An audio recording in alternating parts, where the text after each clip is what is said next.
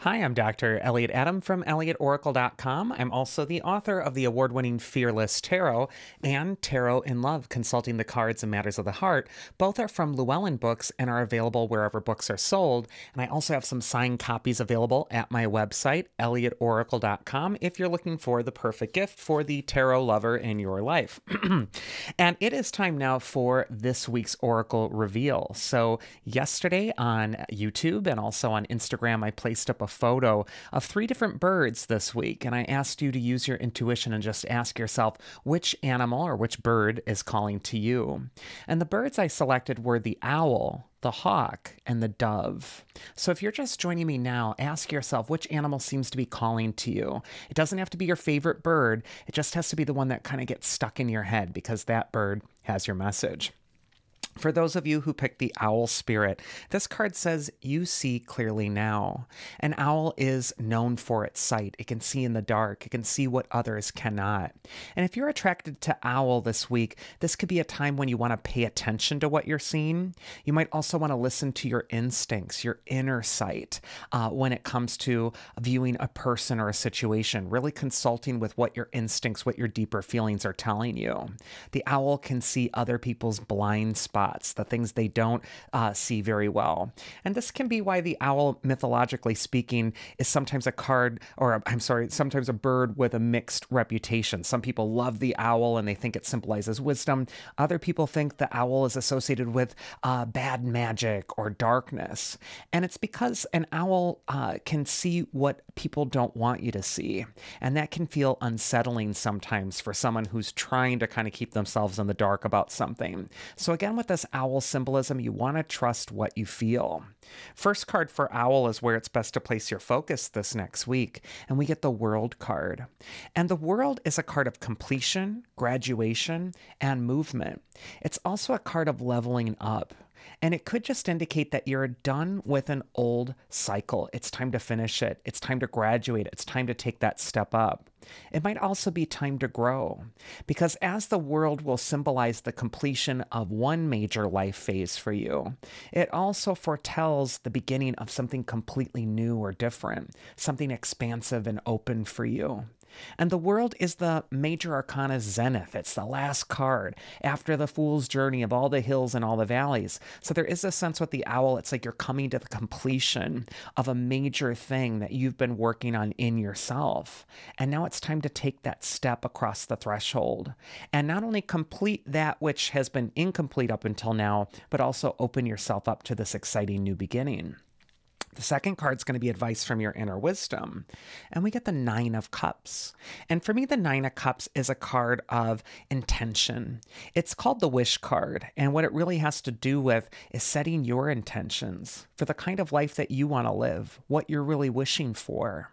Part of the intention that you might also have to set with that world card symbolism is the sense that it's also time to finish something that's feeling like it's on a perpetual cycle and you're just repeating and doing the same thing over and over, even though you've already mastered the lesson.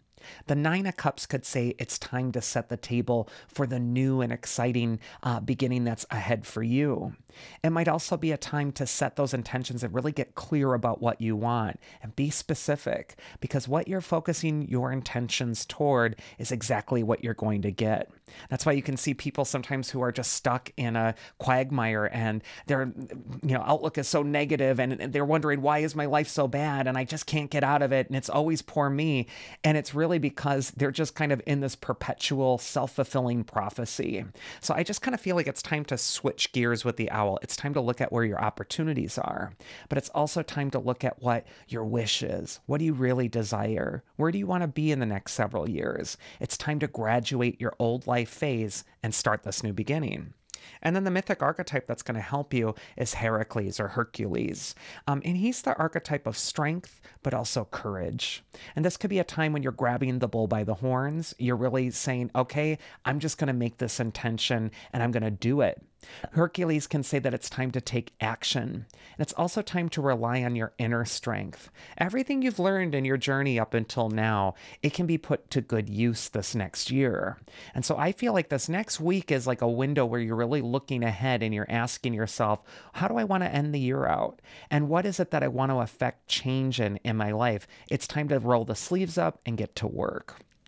Next is going to be the Hawk Spirit, and this card says, let spirit be your guide. And Hawk flies high above in the sky and is able to see things clearly. Hawk is a messenger of the birds, and so this could be a time when you're receiving messages from your spirit. It could also be a time to commune or connect with the upper world, the higher self, and really channel that information to help you with challenges or difficulties that you might be dealing with in your daily life. Always with that hawk, there is a sense of like distance and space and looking at things in context. So it might be a time to take a step back, take a time out, and look at everything in its proper context. First card is where it's best to place your focus if you pick the hawk, and we get the Queen of Pentacles. And most decks, even the one, this Pagan Otherworlds Tarot, it shows that little rabbit in the bottom corner. And rabbits can mean fertility. You know, we all know about the Easter Bunny and springtime. But rabbits can also represent prosperity, and they can also represent anxiety. And I'm just kind of feeling with this Queen of Pentacles, it's like you're focusing on something, and what you're focused on is a really great idea. It's going to lead toward long-term security or stability for you. Your head is in the right place. But that little rabbit is chattering around in your garden of your head, and it's making you anxious or worried. Is this right? Is it all going to be okay? Can I have a 100% guarantee that everything I'm investing in is going to be perfect? And there really are no guarantees, but there is the work. There is having faith in what you're accomplishing and doing. And the Queen of Pentacles has a really practical solution to anxiety. And it's that she really just focuses on what's tangible. What's here? What can I work on? What can I see with my eyes? What can I feel with my hands? What can I build?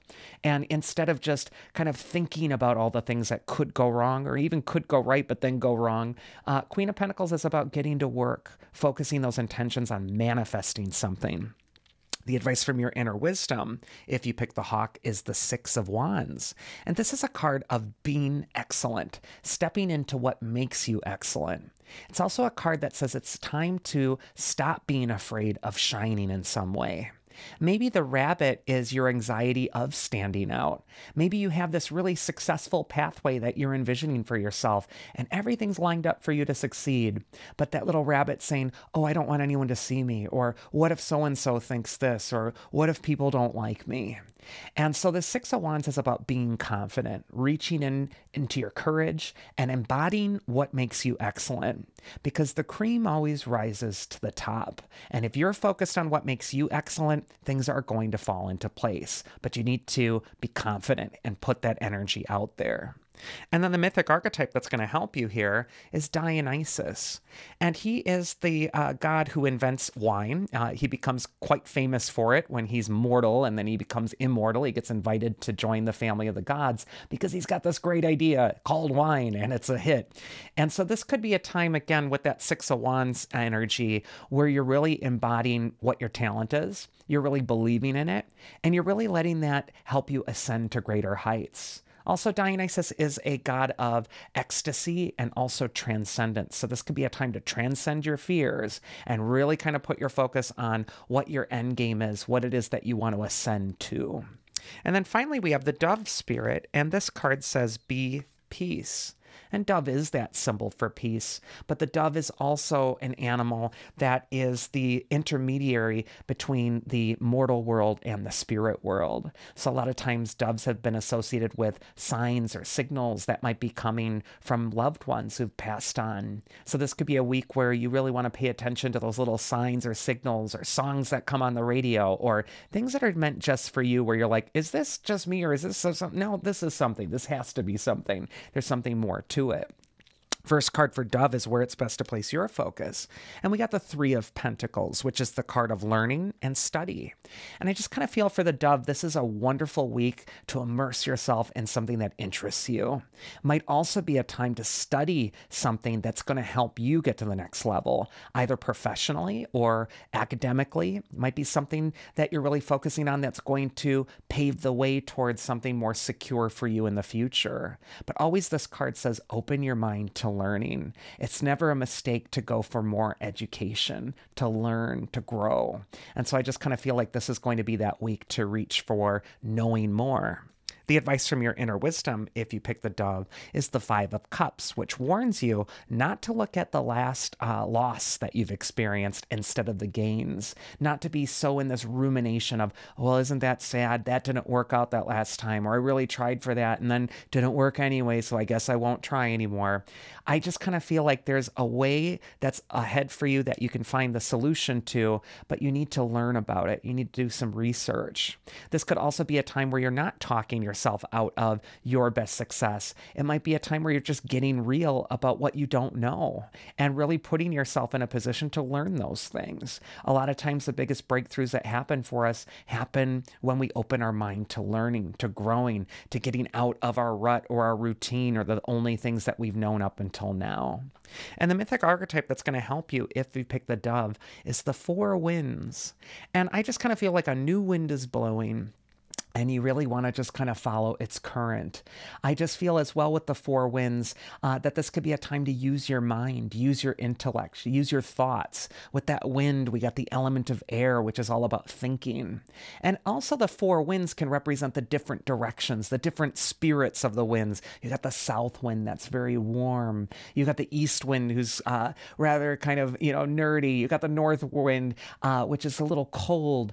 This might be a time when you're also thinking about the west wind that's a little bit more emotional. It's looking at thoughts through the realm of feelings. It might be applying one of the winds that you've been deficient in into your thinking process about this thing.